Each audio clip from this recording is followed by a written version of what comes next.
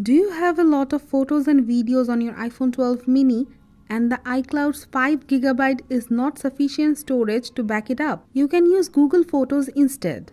As you will get 15GB space for your photos and videos, it will also sync them with your Gmail account, so even if you lose your iPhone somehow, you will get your photos back. So let's check out how you can set up Google Photos on your iPhone 12 mini. Go to App Store, search for Google Photos. Install the app, open the app, allow the permissions, sign in with your Google or Gmail account, tap Backup As, select the quality of the photos and how much storage you will need. Now tap on your profile picture. You will be able to see the backup process. Wait for the time being.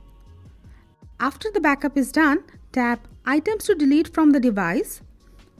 Tap Delete Items. Tap Delete.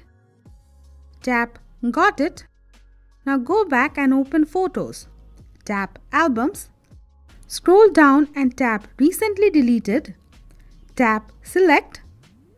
Tap Delete All. Now the device space is freed up. And if you want to get some of your photos back in the camera roll, open Google Photos, select the photo you want in your iPhone, tap on the share icon, tap Save to Device, and the photo will be saved in your iPhone camera roll.